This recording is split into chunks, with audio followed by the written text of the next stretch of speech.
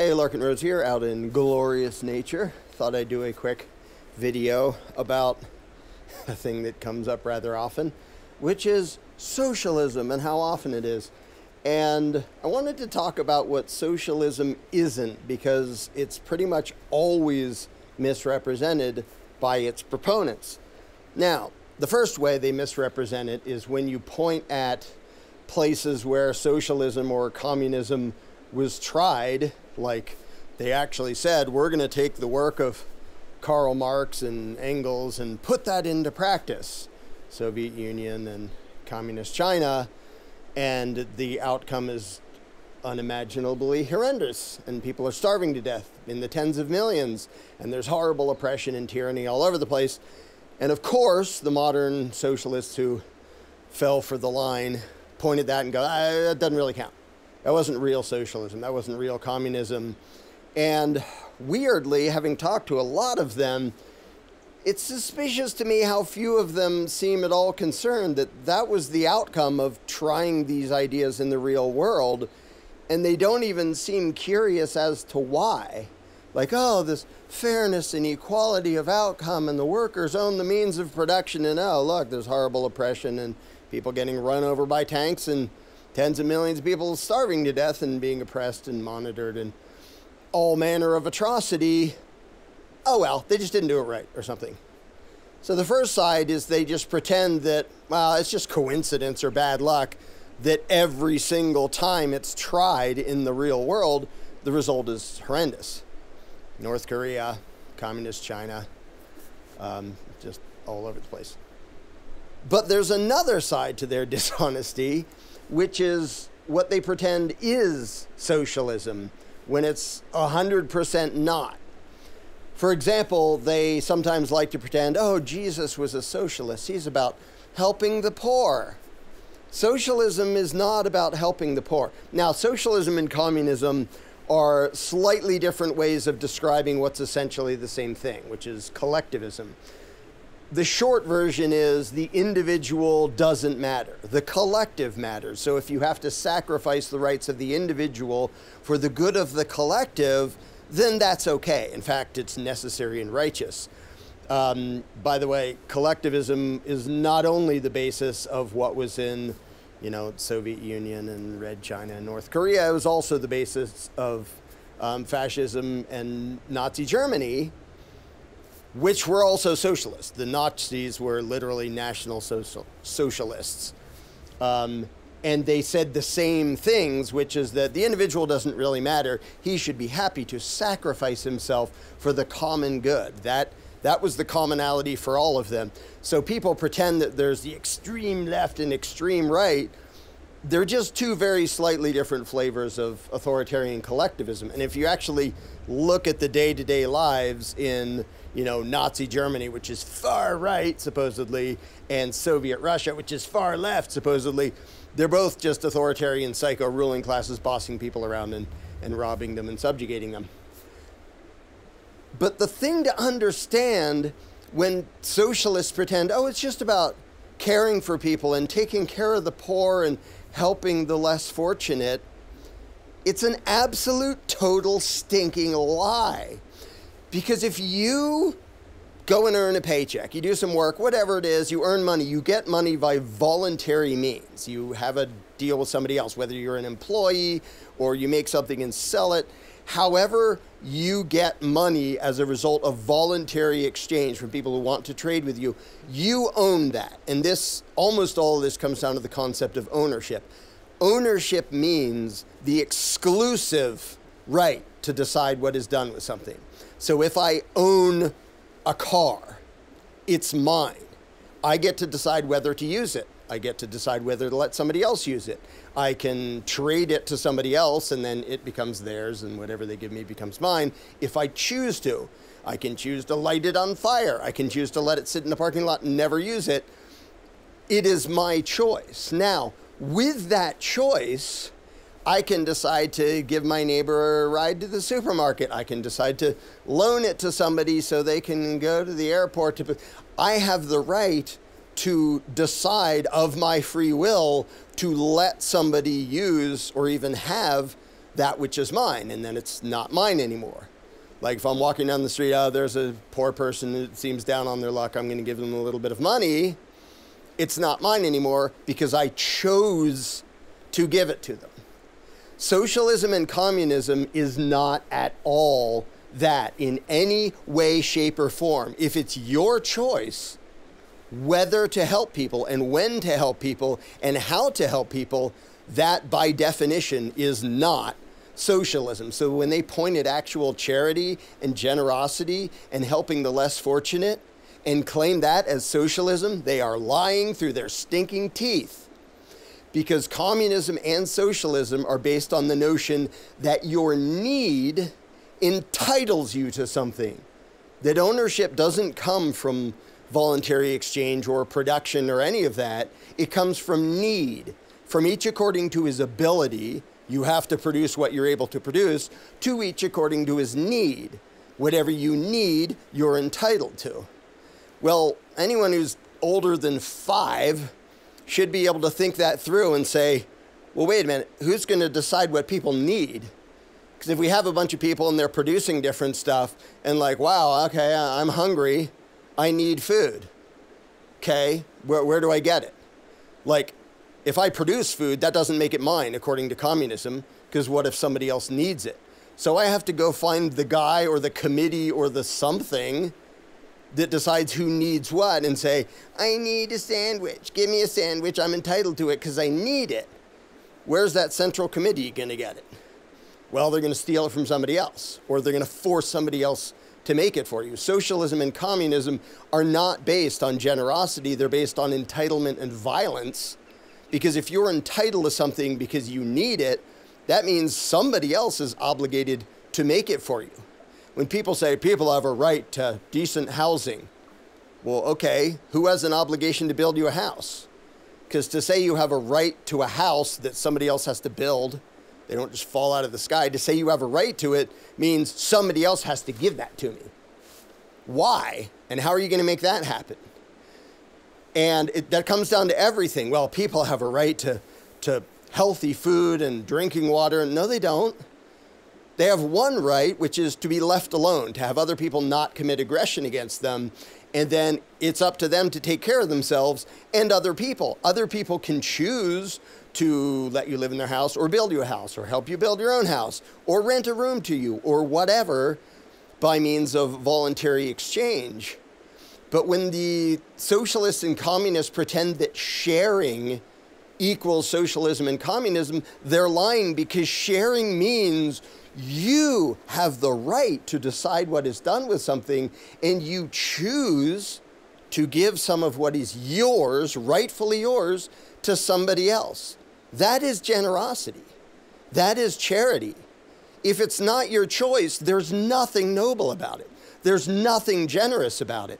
And what the socialists and communists want is credit for being generous by declaring that other people, not themselves, have an obligation to hand over wealth to whoever they say is the less fortunate. And the really ironic, weird thing is how many American communists and socialists there are, especially like university-age kids who really don't know how to think. I'm compassionate and caring. Everyone should be equal and blah, blah, blah. The evil rich should... You are the evil rich.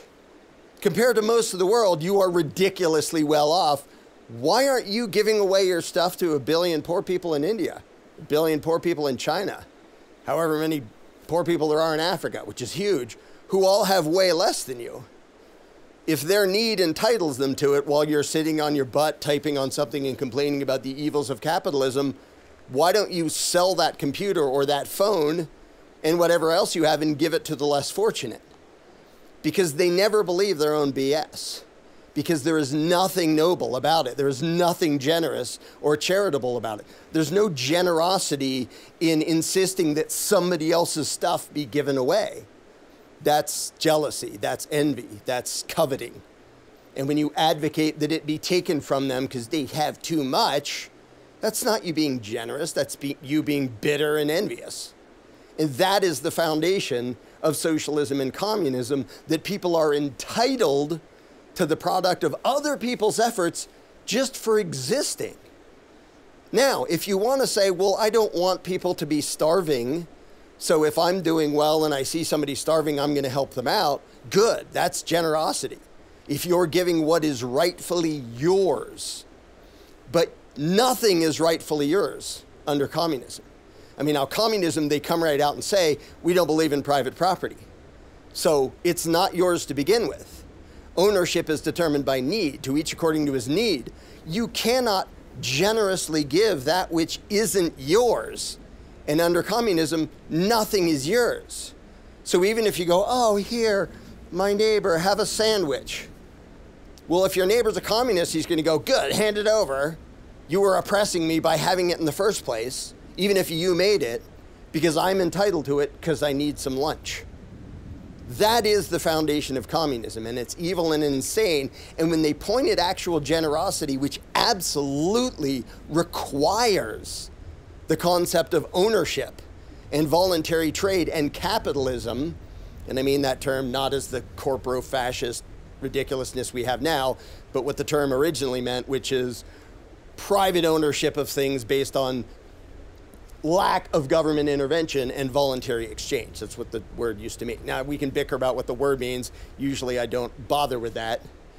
I just say if somebody produces something on their own, it's theirs. And if they agree to trade with somebody else, okay, that's valid too. When there's coercion, that's when it stops being valid. And there will always be coercion in socialism and communism because it is based on the idea that if someone needs something, then somebody else is obligated to give it to them. So the whole foundation of the commie BS is that if somebody needs something and doesn't have it, then he's being oppressed by anyone who does have it. Even if that other person had nothing to do with them. It's like, they're not the reason you don't have it. And this idea that, well, I'm entitled to a living wage. From who? It's a purely childish view. And I'll often ask communists, oh, you're entitled to a living wage. Okay, am I entitled to a living wage? Well, yeah. Okay, cool. Where's my job, Mr. Communist?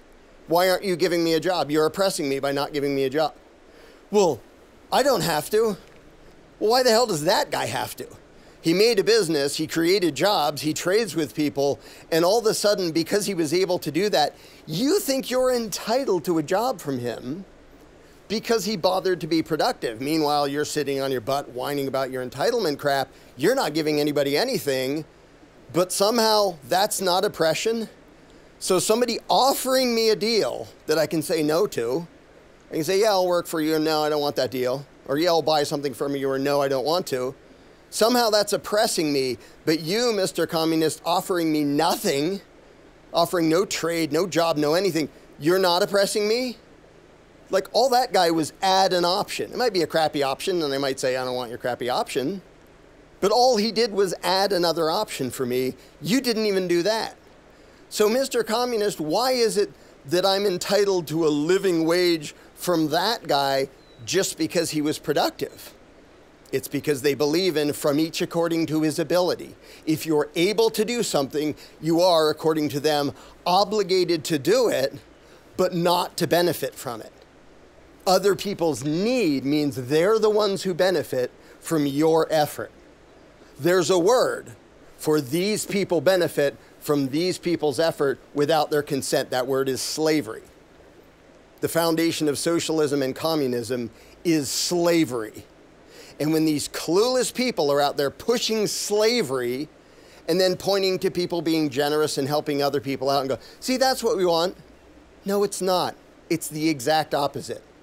Actual generosity requires a respect for ownership and self-ownership, that what somebody produces on their own is theirs unless and until they decide to trade with somebody else or voluntarily give it to somebody else or in some other way do something consensual with other people.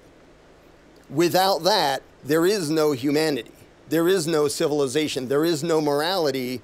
And this is why I say communism and socialism, even though they're pitched as these progressive philosophies, they are the philosophies of cockroaches and sewer rats, which is, if I need something, I must be entitled to it. And if I'm entitled to it, it's rightfully mine. And if it's rightfully mine, I'm justified in doing whatever I have to do to get it from whoever I see who has it. That's how cockroaches and sewer rats think. And it's how people who pretend to be generous and caring think when they want to be entitled to other people's stuff, and conspicuously they never feel obligated to give the stuff they have to the people who have less than them. They sort of leave that part out because it has nothing to do with fairness or generosity or compassion. It just has to do with, I want free stuff because I'm an entitled child, and I'm going to whine at anybody who is successful as a result of their own effort and talk as if I'm entitled. And if anybody comes along and points out there's several billion people who have way less than you, well, that doesn't count. Like what I have, I need.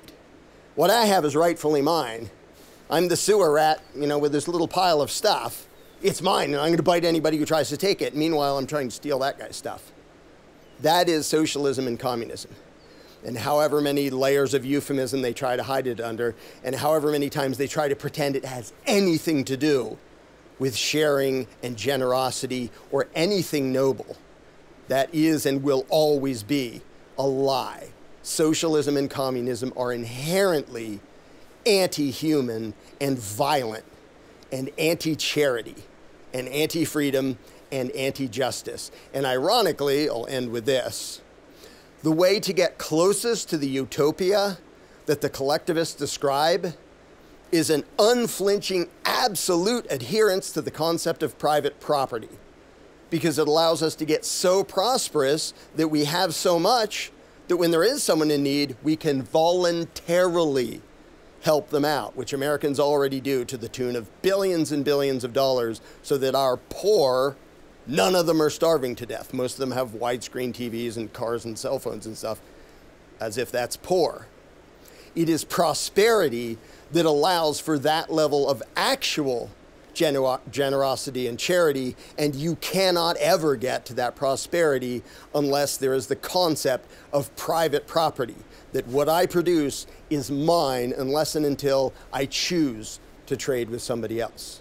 So if you want to get to the utopia described by the communists and socialists, the closest way to get there is go the exact opposite direction. And the commies and socialists will never acknowledge that, because they always view themselves as the ones entitled to what other people produce. And they never view themselves as the ones obligated to be the ones producing anything.